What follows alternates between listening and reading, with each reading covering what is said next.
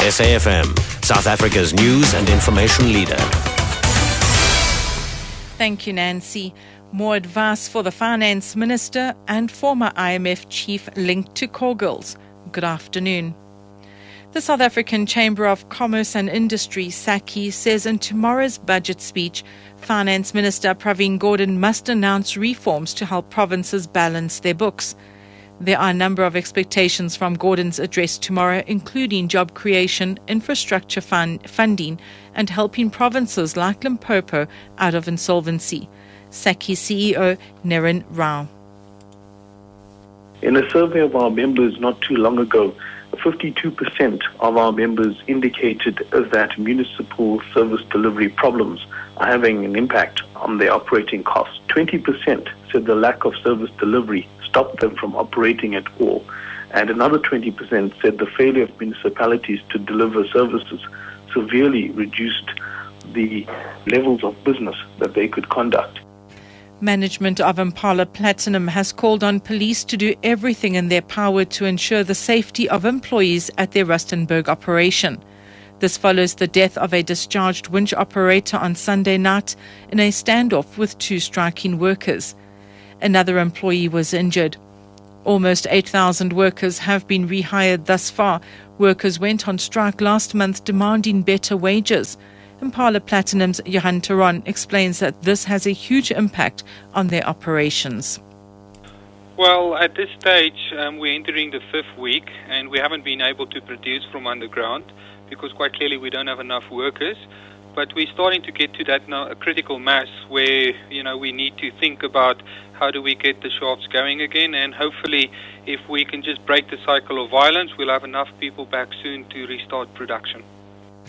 Members of the Khoisan community have gathered in front of the Department of Land Reform and Rural Development's offices in Pretoria today to hand over a memorandum of demands. They're demanding, as the first indigenous nation, urgent intervention to process their land claims, as well as technical and financial assistance. The Khoisan community has been successful with claims on the Richterveld and the Kalahari-Kremsbok National Park in the Northern Cape. Khoisan Representative Stephen Katz says they have also lodged claims in the Western Cape, parts of Gauteng, and about the whole of the Northern Cape. He says they are being disregarded by the Department of Land Reform and Rural Development. Basically what we need is all the land claims that is currently with the Department of Land Reform. We need that to be expedited and be taken care of, so that we as a Khoisan nation can move forward in getting ourselves away from the past. We've been marginalized, we've been taken away, dispossessed. Molemo Jubjub Morahani's murder trial has been adjourned to tomorrow as the current witness, a taxi driver, had to leave to pick up school children. Benjamin Maseko is Morahani's second defense witness in the Protea Magistrates Court. He earlier told the court that he witnessed the incident where 4 children were killed and 2 others injured in 2010. Masekos testified that he did not see the 2 Mini Coopers driven by the 2 accused, Morahani and Temba Shabalala, drag racing. Pearl Magubani has more.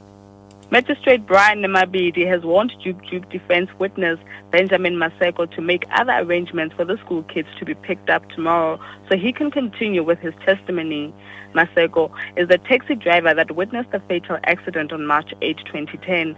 He has corroborated Jub's testimony that Temba was the one on the wrong side of the road trying to overtake Jub when the accident occurred. He has also denied that the 2 Mini Coopers were drag racing. The trial will continue tomorrow. Pomakubane, SABC News, Protea Magistrates Court. Further afield, the former head of the International Monetary Fund, Dominique Strauss-Kahn, is being questioned by French police today about an alleged prostitution ring. Strauss-Kahn resigned as head of the IMF in May last year after he was accused of sexually assaulting a hotel maid. He denied the accusation and the charge was later dropped.